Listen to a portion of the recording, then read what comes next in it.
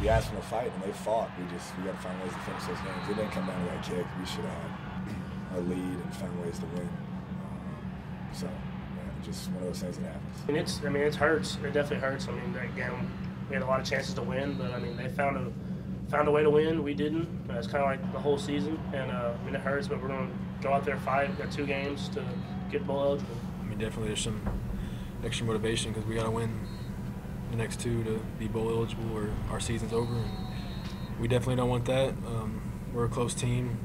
We don't want it to be over in 2 weeks, and so we're gonna just go in Monday and get back to work and fight as hard as we ever fought. We're always creative.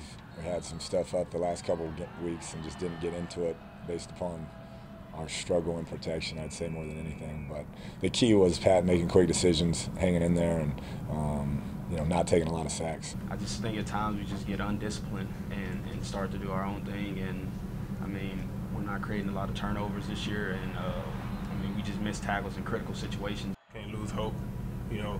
We just got to keep coming out and attacking every day.